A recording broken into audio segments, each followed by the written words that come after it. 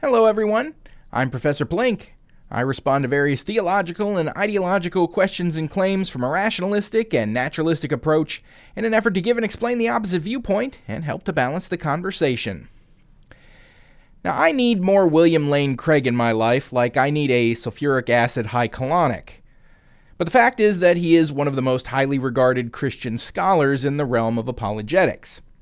He shared the stage and debated with the likes of Christopher Hitchens, Lawrence Krauss, and Sam Harris, among several others. He's written a number of books on the subject of Christianity and faith. And interestingly, even though it could never be considered a feather in one's cap, he went to the same high school in East Peoria, Illinois as Kent Hovind, and they both attended that school at the same time. Now, that little factoid isn't of any real importance. I just found it very interesting that one of the most famous and one of the most infamous Christian apologists were schoolmates. Now, while I've already addressed part of Craig's interview with conservative commentator Ben Shapiro in the past, I did so purely to respond to and debunk Craig's Kalam cosmological argument. But he and Shapiro talked at length on other faith-related matters. And he spends some time addressing atheist claims and criticisms of faith. So rather than consider Craig a one-trick pony with nothing to offer except the Kalam, I wanted to address some of his other points where atheism is concerned. So that's what we're going to be looking at today. So, get the ball rolling for us, Craig. Let's talk about a couple of those philosophy arguments from 101 that are constantly trotted out. I've had similar experiences. The most common one that I've heard, of course, is the problem of evil. In dealing with this problem, I think it's really important that we distinguish between what I call the intellectual problem of evil and the emotional problem of evil. There is no doubt that emotionally, the evil and suffering in the world make it very difficult to believe in God. It's a tremendous emotional obstacle. So the problem of evil is one of the main criticisms atheists have of belief in a supposedly all-powerful, all-loving God. And it's a multifaceted criticism.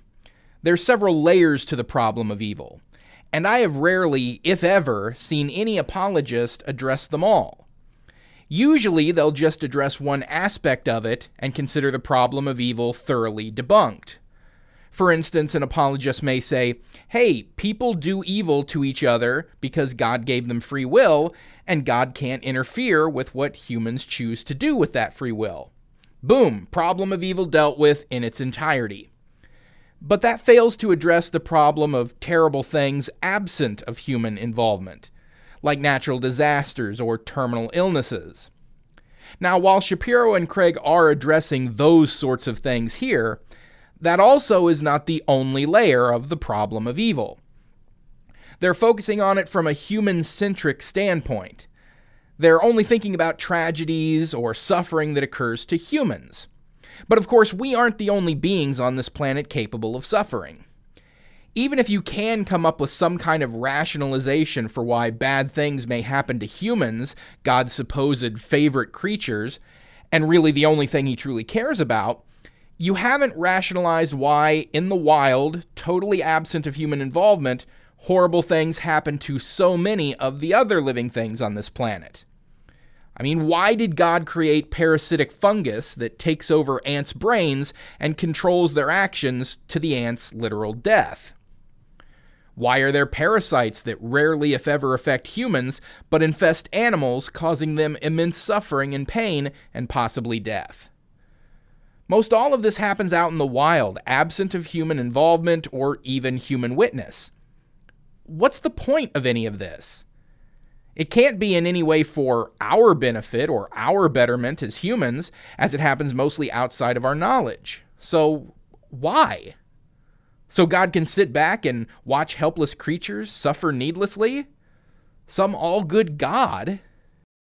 But intellectually, considered dispassionately as a philosophical problem, it's extraordinarily difficult to show that there's either any inconsistency or improbability between the existence of an all-loving, all-powerful God and the evil and suffering in the world. The atheist would have to show that it is either impossible or improbable that God has morally sufficient reasons for permitting the natural and moral evil in the world.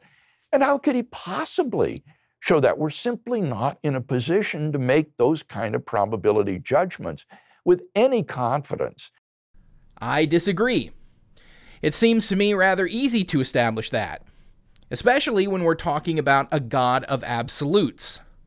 Omnibenevolent, that means all good, totally good, always 100% of the time wanting the best, kindest, and most benevolent outcomes for humans. Omnipotent, that means all-powerful, totally capable of achieving and manifesting anything he wants at any time. Omniscient, that means all-knowing, totally cognizant of everything that happens, can happen, and will happen. Perfect knowledge of exactly what the outcome of any action will ever be and how to make his preferred outcome happen exactly as he wants it. This all means that if God wanted no life form on this planet to ever suffer, he has the power to make that happen and the knowledge of how to make it happen.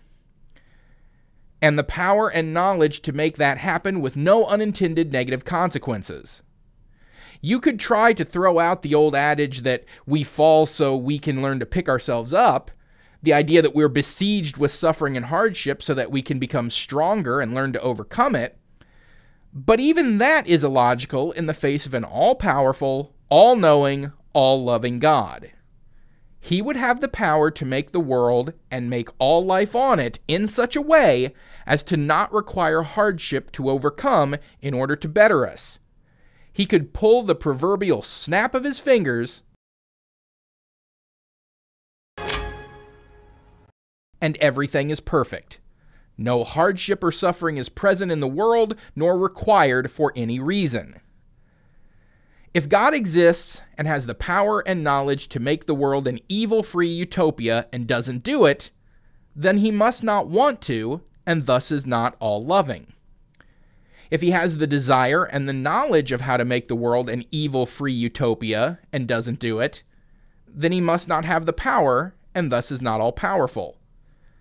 And if he has the power and the desire to make the world an evil-free utopia and doesn't do it, then he must not know how to adequately achieve it, and thus is not all-knowing. There is simply no way to rationalize an all-powerful, all-knowing, all-loving God creating a universe of suffering and evil unless he was absent of one of these three traits. Or, of course, he doesn't exist at all.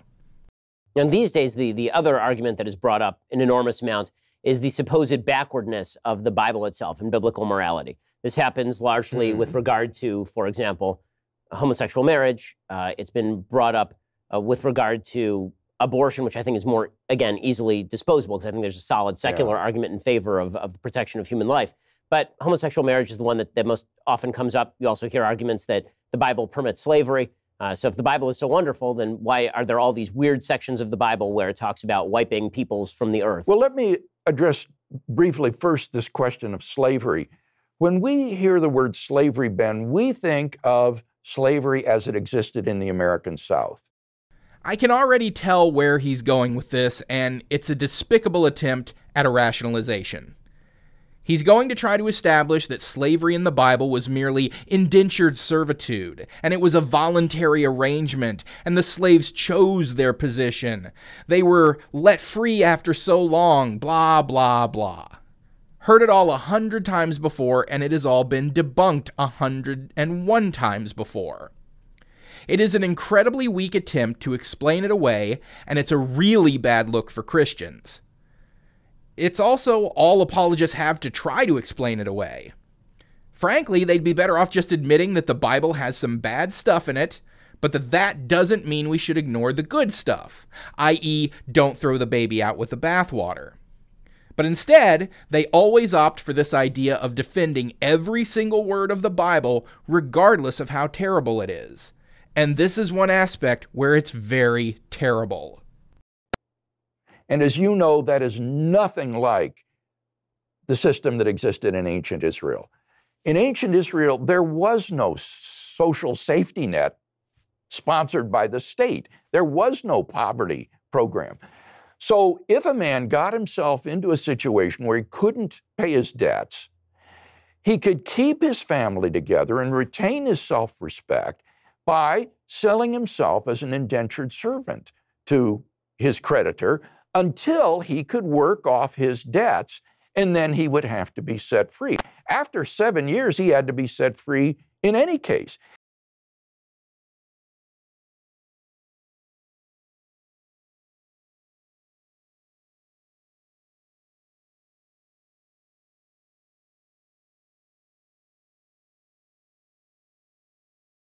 And as to whether or not it was a position available for paying off debt is no great excuse for the practice. I mean, people get in debt to other people today, and slavery to the debt holder is not a viable means of repayment. Even if both parties are agreeable to it, it isn't legal. Why? I don't know. Guess people these days seem to have a bit of an aversion to a relationship between parties where one is allowed to beat the other severely so long as they don't die within a day or two. So this was really a form of indentured servanthood. It wasn't slavery as we think of that term. This was actually an anti-poverty program. And in some respects, I think it's better than what we have in modern Western culture. See what I mean about this being a bad look for Christians? I mean, how do they say things like this and not hear how terrible it sounds? Slavery, indentured servitude, compelled worker, voluntary laborer, whatever you want to call it. And it was just an anti-poverty program? Seriously? There were very similar attempts to excuse early American slavery as well. Claims that it was keeping the black population out of the poverty that they surely would fall into if they should be freed. And the African slaves that were captured and enslaved, well, that was just civilizing the poor unfortunate savages. Not so different from the Hebrews civilizing the slaves they took from the heathens around them. The slavery of the Bible was not nearly as benevolent and a simple financial arrangement as Craig and others who attempt to justify it try to claim it as. And the attempts to rationalize it as such are just gross. I mean, the proof is right there in the wording. Craig, you said, after 7 years, he had to be set free in any case. I mean, did you think we wouldn't check the Bible on that? What, do you think we atheists will burn at the touch of a Bible, so we're just going to take your word for it rather than cracking it open? And I mean, you are a Christian scholar.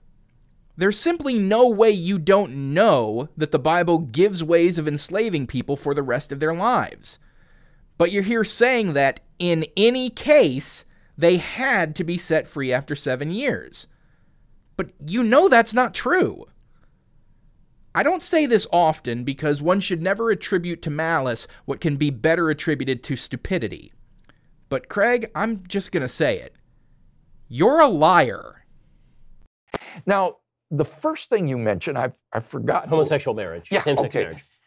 With respect to some of these other moral questions,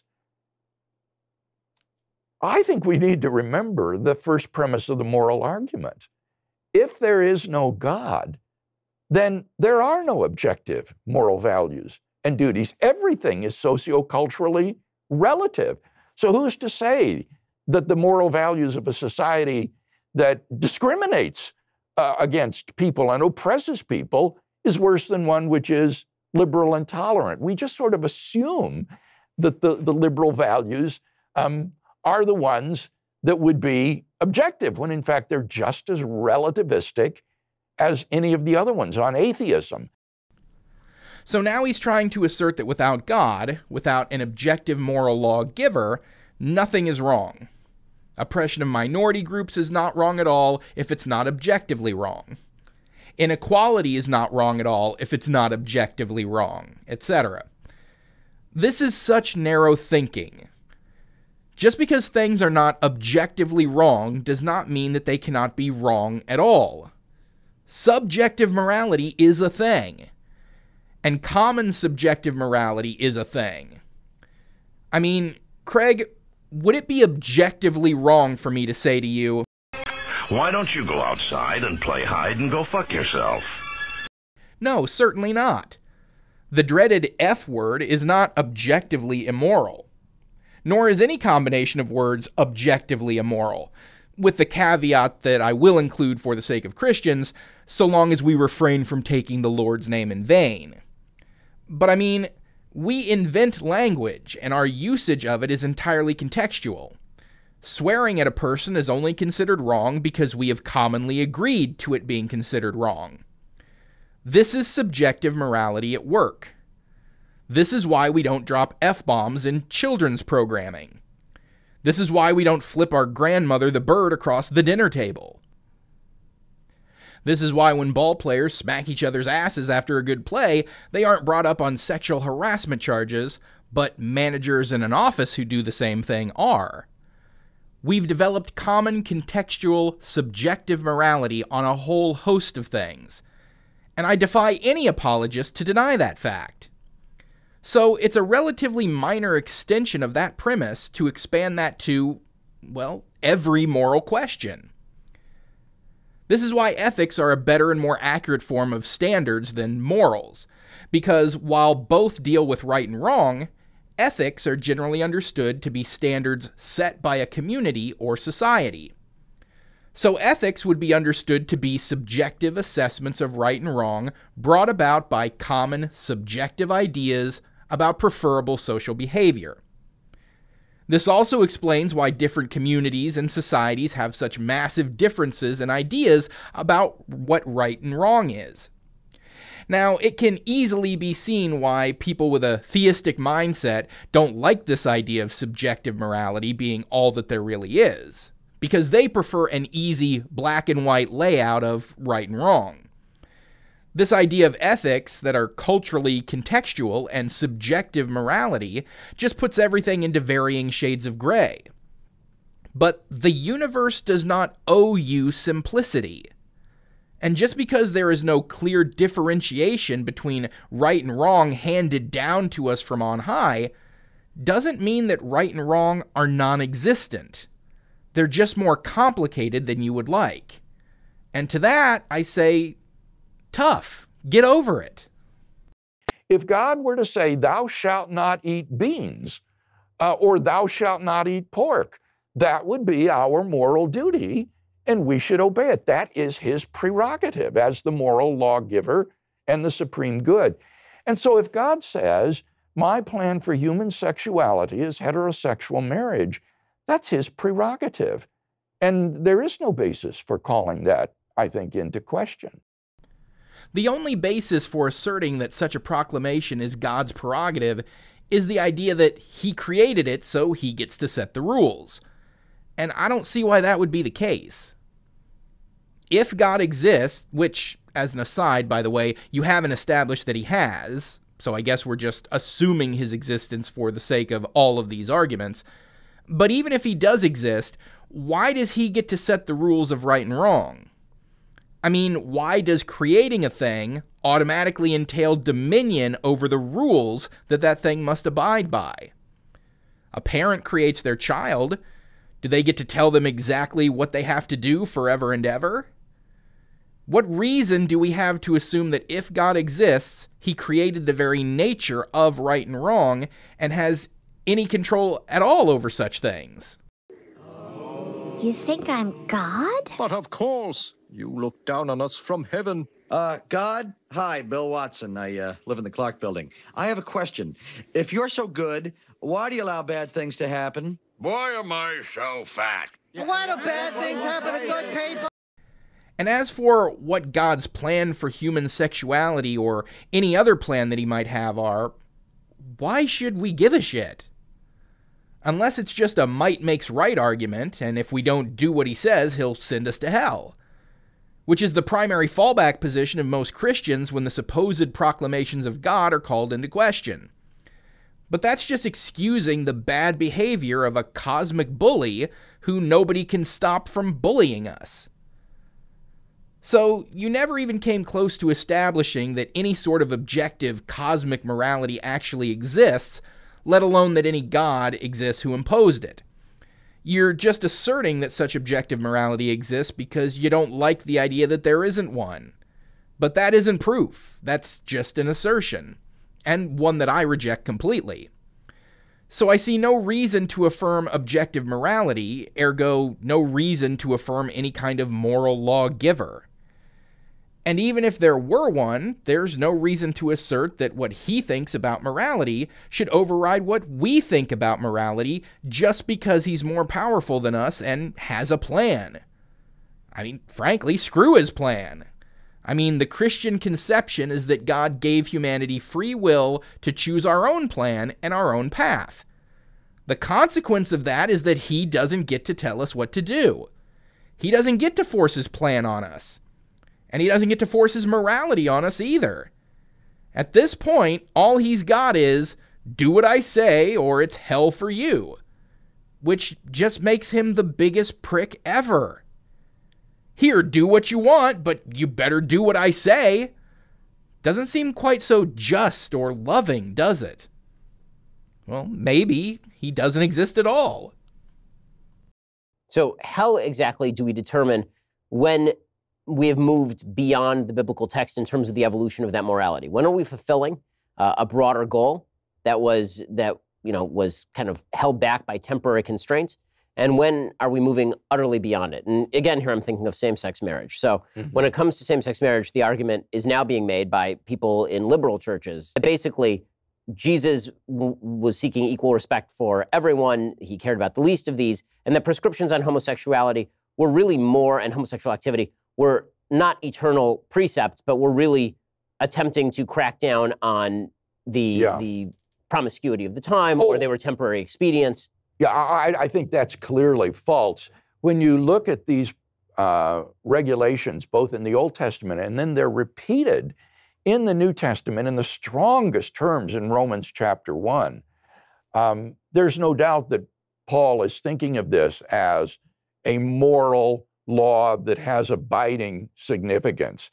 And it's grounded again, I think, in the creation story, that God has created human sexuality, he's created man and woman in such a way that the fulfillment of that relationship will take place within the safety and security of a heterosexual marriage.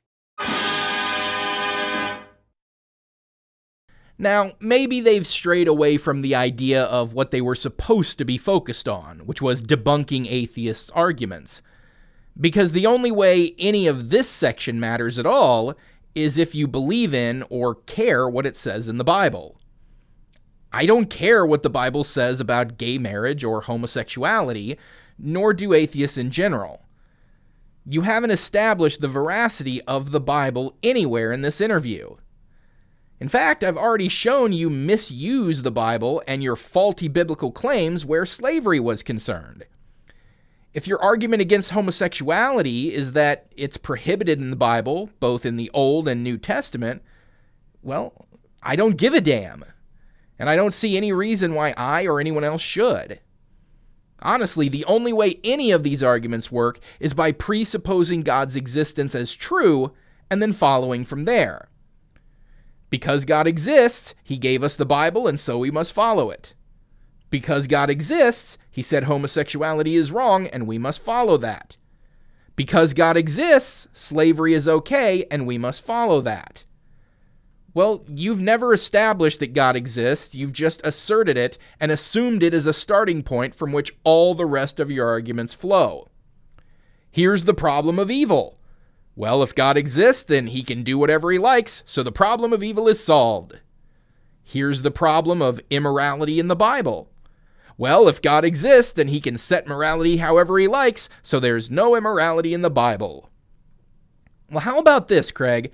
If God doesn't exist, then evil, or more aptly put, the suffering and hardship that exists, are natural outgrowths of an indifferent, conscienceless universe. And if God doesn't exist, there's no objective morality, just common ethical conceptions that we apply across cultures and societies. And if God doesn't exist, then the Bible is total BS.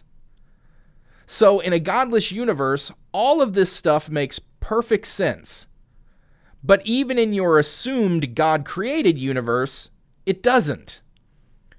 Because your rationalization of the problem of evil is insufficient in the face of a supposed triomni God. Your insistence on the existence of an objective morality is unsubstantiated in the face of vastly different moral conceptions from culture to culture or individual to individual. And your asserting of the Bible as the foundation of an inerrant moral framework is dubious in the face of its contradictory nature. All your arguments are a house of cards built on the unproven starting point that God exists, but even with that starting point, it fails. And without that starting point, you've got nothing at all. Without accepting God's existence from the beginning, your house of cards comes tumbling down. So that was William Lane Craig attempting to debunk common atheist arguments.